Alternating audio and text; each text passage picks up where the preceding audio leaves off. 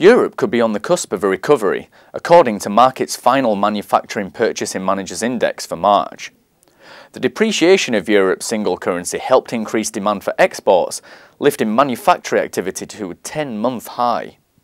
While the recovery is still in its early days, any signs of growth will be welcome to the European Central Bank, which recently commenced its quantitative easing programme. Since January this year, the euro declined around 12%, making exports from the European Union cheaper for international buyers.